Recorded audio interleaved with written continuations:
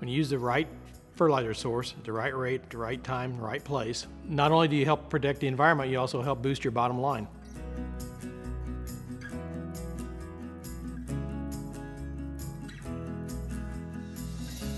The first of the 4R's is the right fertilizer source. This means apply the right source to your area that you're working in. If I'm doing a fall application of nitrogen, I'm going to use anhydrous ammonia because that's the proper source for a fall application. We're going to take another source of nitrogen, which is UAN, and put it on in the spring of the year, right before planting. We're going to take a look at maybe a third application, which is going to be another form of nitrogen, which might be urea, or it might be a side dress application of UAN. So you've taken multiple sources and built it into your 4R program. The economics for the grower becomes evident because, for one thing, we'll probably increase yield by doing the spoon feeding, but also we haven't allowed a loss of nitrogen to decrease our yield. The second R is right rate. So our rate is determined basically by our soil tests and what our land-grant university, or in my case, the University of Illinois' agronomy handbook will tell us what our fertilizer sufficiency should be in the soil. Do we need to build them? Do we need to maintain them? Do we need to not even use it? We don't want to over-apply, but also we don't want to under-apply. So we take a look at that soil test, and if it calls for a build-up or a maintenance level of fertilizer, we apply that.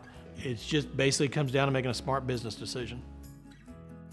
The third R is the right time. So we start looking at time, and I use nitrogen, talking about the 4R's. So the worst timing for nitrogen application could possibly be in the fall. Phosphorus and potassium, you can apply those in the fall, and they will stay in the soil. The worst place to store nitrogen is probably in the soil because it doesn't store. So we want to make sure that when we apply our nitrogen, we're making sure that it's being utilized. So the last of the 4R's is the right place. So we start talking about placement of fertilizer.